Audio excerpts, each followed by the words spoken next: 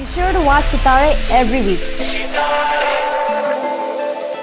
to catch your favorite star profiles, celebrity interviews, community events, and more. Sitaarre TV. Sitaarre TV. Sitaarre TV. Sitaarre Right TV. here on Sitaarre TV. Sitaarre TV. Sitaarre TV. Sitaarre TV.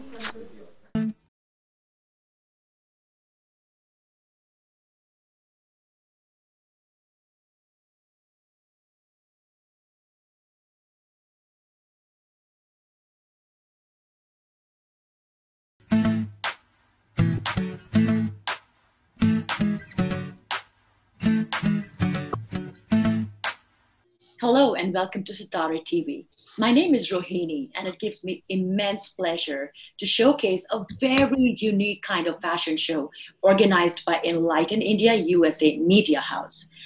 Now, what's so unique about this fashion show is that amidst all the pandemic situation and the corresponding lockdown and all the social distancing measures we all have been following, we have a bunch of very, very talented people who've come up with a very creative idea to organize a virtual fashion show where 27 models and wonderful kids walk the ramp just like the way they would do in a normal fashion show. The only difference being that the ramp is the driveway of their homes. I mean, if this isn't creativity, I don't know what is.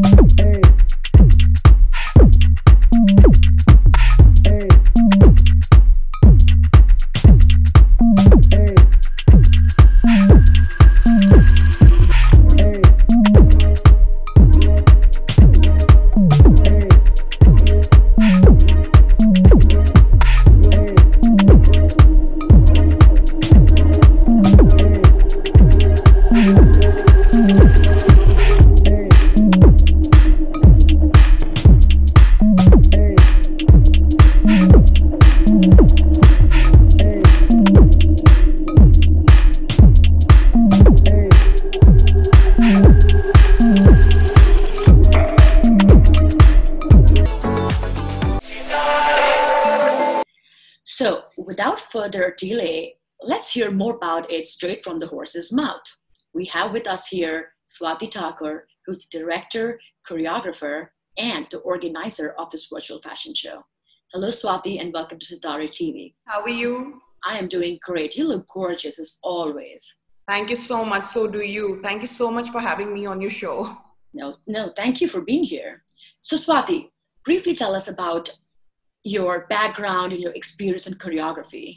So I was very much into modeling. So I did quite a lot of modeling days. And then I participated in many pageants. And I was also an ex-cabin crew in one of the reputed airline in India, where during my job, I was groomed by Vipul Bhagat, Nikki Mehta, Asha Hariharan, and Rukshana Aisa. I was also one of the winners in Times of India Style Icon, where we were mentored by the fashion guru Laval Prabhu. And last year, during the same time, I think exactly this date, back in last year, May, we had organized a unique pageant on the concept Maharani of Atlanta, which was my brainchild, and with with famous Bollywood actress Pariniti Chopra being the chief guest of the event. And I have also organized fashion shows at concerts and shows where Bollywood icon Saif Ali Khan has performed. I've also choreographed shows for Bollywood designers, Archana Kochar, who's from India, and several designers here in USA. And mostly my shows are based on themes and unique concepts, and they're completely entertaining. So whenever I have done a fashion show, so I like to have a theme, I like to have a concept, and then I like to work upon it. And it's not like that, you're going for a fashion show, the models come, walk the ramp, and just go away. It's not that. I like it to make it very entertaining with some dance, with some skate, and all that. So that's how I present my fashion show. That is amazing, Swati. So, like we all have seen in the past that you've come up with the most unique ideas in fashion choreography, like, for example, like you mentioned, the Maharani of Atlanta. So tell our viewers more about your thoughts and your ideas behind this virtual fashion show you recently organized. Okay. So there is this glamour and fashion magazine called Enlighten India USA Media House, which is based out of Mumbai, India. They have been covering all the Bollywood celebrities and models on their cover page since the last decade. So Mr. Mustafa Ajmeri ji, who is the president, and Mr. Mitesh Mehta, the CEO of Enlighten India USA Media House, approached me last month to come up with a short video during this time of quarantine.